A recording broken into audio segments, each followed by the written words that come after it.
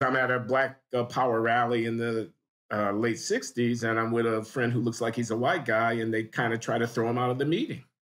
And I don't stand up for him, because I'm afraid of being on the outs with the cognoscenti, with the black rah rah, this kind of thing. And I think something like that happened to me in the 90s when I left my conservative moorings and veered left, that I was really, in a different way trying to appeal to the cognoscenti. I was trying to get the brothers to pat me on the back. I was trying to come home. You can't go home. You can't go home, and I wanted to comfort the warmth of this kind of unquestioned, embrace of the folk. And the conflict between that and a sense of integrity, of intellectual integrity, of courage, of vision, stick with it, because when I read some of my essays from the 1980s, John, when you were in college or whatever, I think that, God damn it, that guy was right. Why did he just stick to his guns? And I know why I didn't stick to my guns. I choked. I lost my nerve. I veered away from Why? the thing. How? What made you choke? What was it? One thing? It was not one thing. Hey, it was my uncle telling me that he didn't, we could only send one. We sent you. We don't see us in anything you do. This is my mother's brother. He's in his late 70s now. He's the patriarch. Because I'm kind of estranged from the thing. Uh, it's the shame of coming out of this terrible period in my life, of scandal and whatnot. And I kind of was a flawed being. I mean, I wasn't confident within myself that I had standing with people. I needed rehabilitation. Shelby Steele once said to me, and it was in front of a lot of other people, and so I don't think I'm telling tales out of school. He said this to me in 2001. It was at a meeting, actually, that unfortunately didn't lead to anything. It was a lunch between him, me, Thomas Sowell, Walter Williams, and Larry Elder. We had lunch in Palo Alto. And the Wow, that idea was was historic. That was it historic, was actually. it was meant to be the beginning of something, but Walter nothing began. Williams, Thomas Sowell, Larry Elder, Shelby Steele, John McWhorter. That's a conservative thing. All Were they in trying to a recruit room. you somehow? Yeah, I was honored to be included. I think Thomas Sowell called it, and I was in the area then.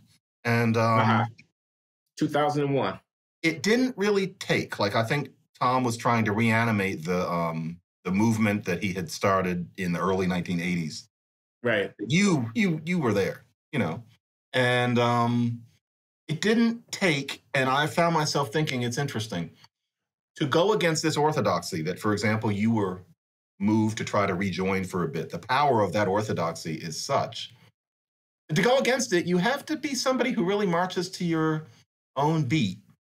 And maybe you're too much of a one-man band to join gracefully together with other people. I felt like we were 5 individuals in the room, but there was not the group feeling that there needed to be somehow. It didn't take, or maybe it was just the wrong 5 people. But Shelby said something to me that really struck. I was kind of disappointed. I was sympathetic. I was struck. He said that at some point in his trajectory after his book, The Content of Our Character, he had started to question himself. He had started to wonder whether he was just wrong because of the volume of the criticism against him. And then he snapped back. But I remember thinking, wow, is it that bad? And I had only been doing it for a couple of years at the time, but I thought, are they going to hit you so hard that you start doubting yourself? So I know what you mean about that. You want the warmth back. Yeah, I know what you mean. And I probably make some compromises in that direction myself. There are things I don't say. There are things that I say more gingerly than I might really feel. I don't think I'm going to undergo any great transformations, but yeah, you can't help but feel kind of lonely sometimes. But yeah, it's interesting that people go through that. It occurs to me, I say this, and she's no longer around to hear it, Abigail Thurstrom. that she actually saw what was happening to me in the 90s, which was that I was losing my nerve and the courage of my conviction, saw the tragedy in that because my voice, meant something. And that her sense of injury wasn't only the fact that I wrote a negative review of their book, but it was a deeper disappointment in the loss, as she might have put it. Norman Podhoretz had said something like this to me too. This is the longtime editor of Commentary magazine, publisher. Um, yeah, because I used to talk about the loyalty trap. You feel loyal to the race, and so you don't say what you think in critical observation about what's going on with the race. And he says, I didn't just fall into it, I leaped with both feet into the loyalty trap. And I just poo-pooed that. I just blew that off. I said, oh, that's just sour grapes, man. You just, I'm no longer your boy. I'm no longer on the reservation. I'm no longer your reliable conservative Black voice to back your play. And you're just mad about that. But he might have had a point. I did. I went through some of that with Abby, actually. She was one of the very, very first people when I wrote my first, quote unquote, contrarian piece about race, which appeared in the Wall Street Journal. The Times took it, but then destroyed it, completely changed everything I was saying. It didn't sound anything like me, and then spiked it, which at the time was very disappointing because I hadn't been through that sort of thing yet. Then Sam Tannenhouse was nice enough to get it taken up by the Wall Street Journal. I owe a lot of my career just to that move that he made. And it appeared. I honestly now don't remember what I said, but Abby was one of the first people who wrote me, and she kind of welcomed me into the fold. And early on, she said, don't be afraid to be a Republican. You'll have lots of friends in the party who will embrace you. There are many people like us, lapsed liberals.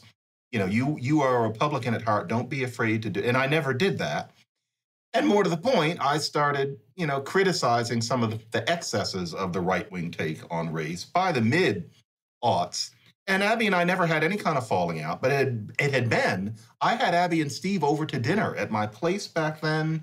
I invited them to my wedding back then. They couldn't make it, but they were people who I would have invited, who I would have had there. Lovely. But then it may have been part of the reason they weren't at the wedding was that Abby and probably both of them were getting kind of disappointed in me because I wasn't going to be a movement Republican conservative writer.